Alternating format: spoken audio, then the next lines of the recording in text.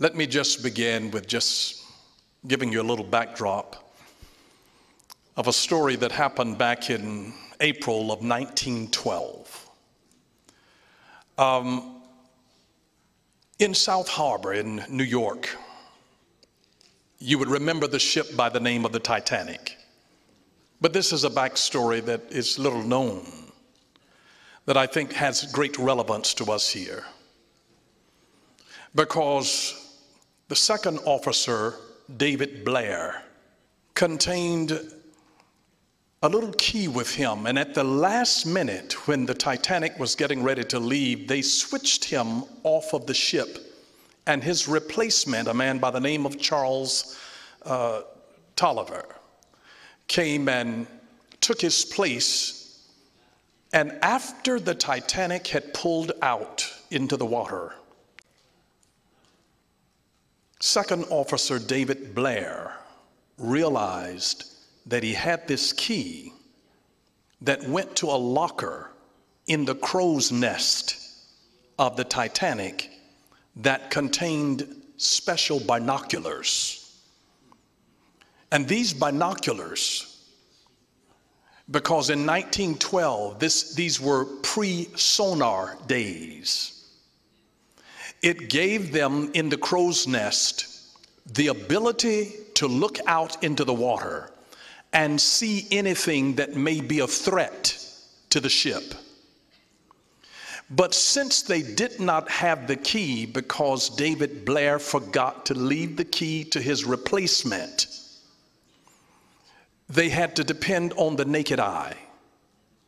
And the naked human eye couldn't see the icebergs in the water fast enough in order for the ship to turn.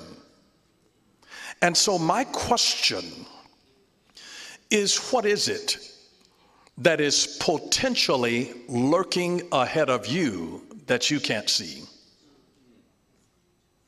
What's lurking ahead of you? And the people that are coming after us to replace us, have we given them the keys that will be able to see down the road and avert danger?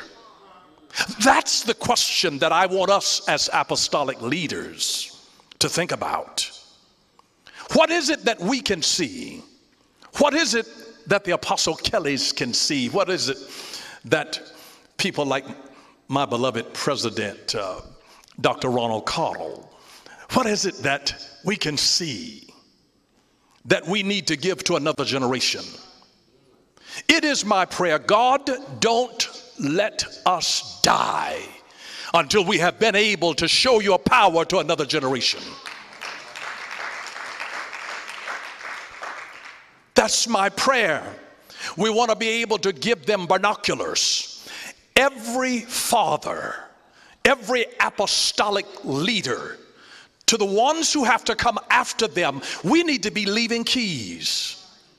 And for them to pull off and not have the keys that will unlock vision and understanding and insight and revelation, it will let you see it before you need it. The word provision literally means to see a need before you have the need and then to provide it. God, who is our Jehovah Jireh, the Lord our provider. It means literally to see before, proveer, to see before. You see the need before you have the need. And then God prepared it. God sent Jesus from the foundation of the world to be slain because he saw the need of our sin before he ever created us. He's had foresight. He saw it and provided it.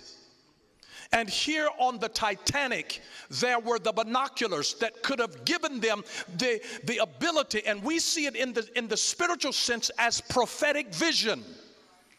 And the things, the foolish things that the current generation is doing is because they lack prophetic vision.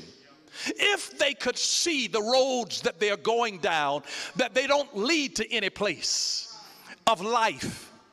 There is a way that seemeth right to a man in his own eyes, but the end thereof is destruction. And they can't see that the bridge is out where they're trying to go.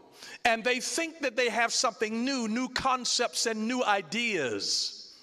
But I'm telling you, I would rather have knowledge, wisdom of the ages than knowledge of the moment. And the truth of the matter is this, is that the farther back that we look, the farther ahead that we are liable to see. And these divine binoculars, this is spiritual prophetic vision. It is what our generation lacks. I am absolutely amazed what it does when prophetic men and women will look into a younger person's eyes and speak, "Thus saith the Lord," and connect them to a divine purpose. Something comes alive in them. When you can see something in them that they cannot see in themselves, something comes alive on the inside of them. They need the keys that unlock the locker in the crow's nest. And we don't want to be like the Elishas that go to the grave with anointing power there, so that a dead soldier's body is thrown there and then they're revived. The crypt is not a place for that power. It's designed for the earth. And we want to be able to give the keys that will unlock the things that will give them prophetic vision so they can see it ahead of time and build and prepare for where they're going. And so